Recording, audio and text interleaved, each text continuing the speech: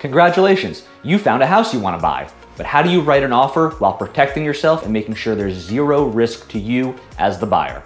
Let's get into it. So before we write our offer, we on our end are doing our due diligence to make sure that all the information that's listed about the house is actually accurate. The data that you're looking at is only as good as what's entered in there, so I want to make sure that we're verifying all the information about the house with the county records so that you know exactly what it is you're buying and you're not relying on someone else's information.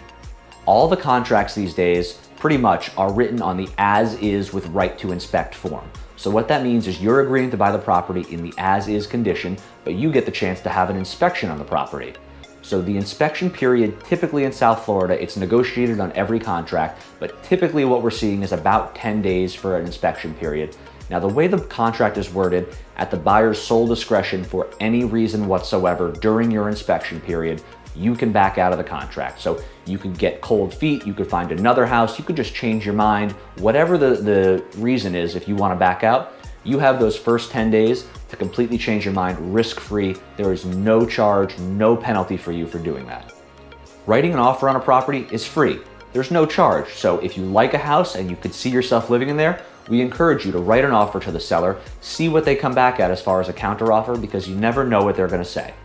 Writing offers is like dating. The worst thing they can say is no.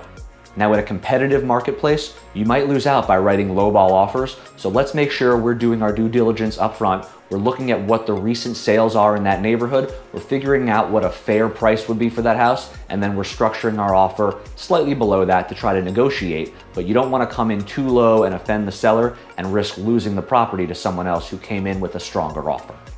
Now, when we write our offer, you are writing the terms of the offer. So you're writing, what day you want to close. Typically, a closing in our area is somewhere between 30 and 60 days. Most sellers want to sell this property and buy something else unless the home is vacant. So having a really, really long closing, 90, 120 days, isn't very typical because everyone else needs to make their life decisions too. So 30 to 60 days is about what you can expect for a closing date. You can also write in your offer and you can ask the seller to pay for some of your closing costs. Now, depending on the neighborhood and the price range, this may or may not be typical. You have to remember as a buyer that if the seller's paying your closing costs, that's reducing the amount of money that they're going to get from their sale. So you have to make sure that the offer kind of reflects fair market value net of any selling concessions.